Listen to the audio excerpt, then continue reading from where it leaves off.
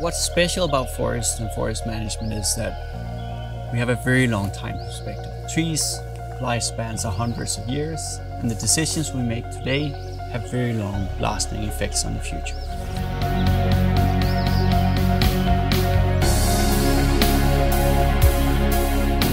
NIBIO is an independent research organization owned by the Ministry of Food and Agriculture here in Norway.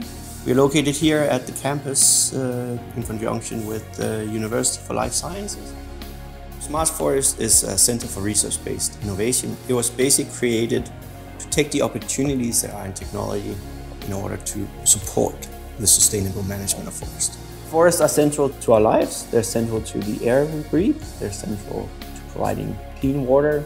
They're central for the recreation that a lot of people do. And they're central to biodiversity. An enormous amount of life on Earth is located in forests, and it's basically what we have to protect for our future.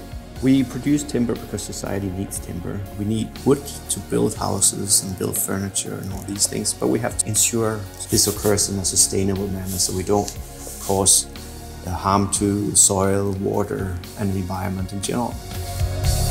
In the world we live in, the big issues that we have, such as climate change or loss of biodiversity, are really critical things that need to be tackled now.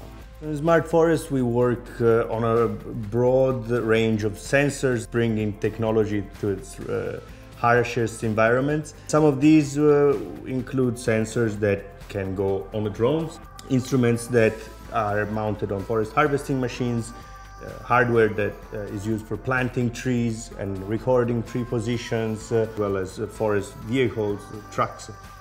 This is a backpack we're using to scan the forest, and what it does is that by rotating like this, it shoots hundreds of thousands of laser beams which measure the 3D structure of the forest and of the trees and the branches, the leaves.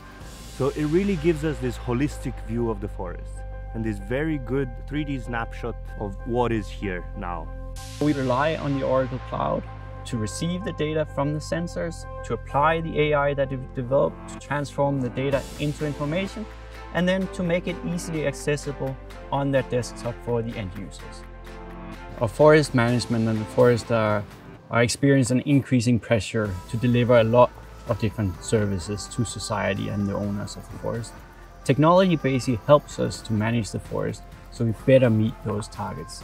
We see less people working in the forest today, so to ensure that they do their job in a good manner, we need technology. This is not a one-year game, this is 100 years or 200 years.